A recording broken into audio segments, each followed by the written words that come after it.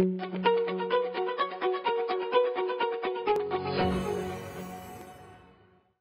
it comes to hereditary breast cancer genetic evaluation, when and what is your recommendation for selecting appropriate patients conducting germline testing? In my point of view, NCCN guidelines is always nice to follow.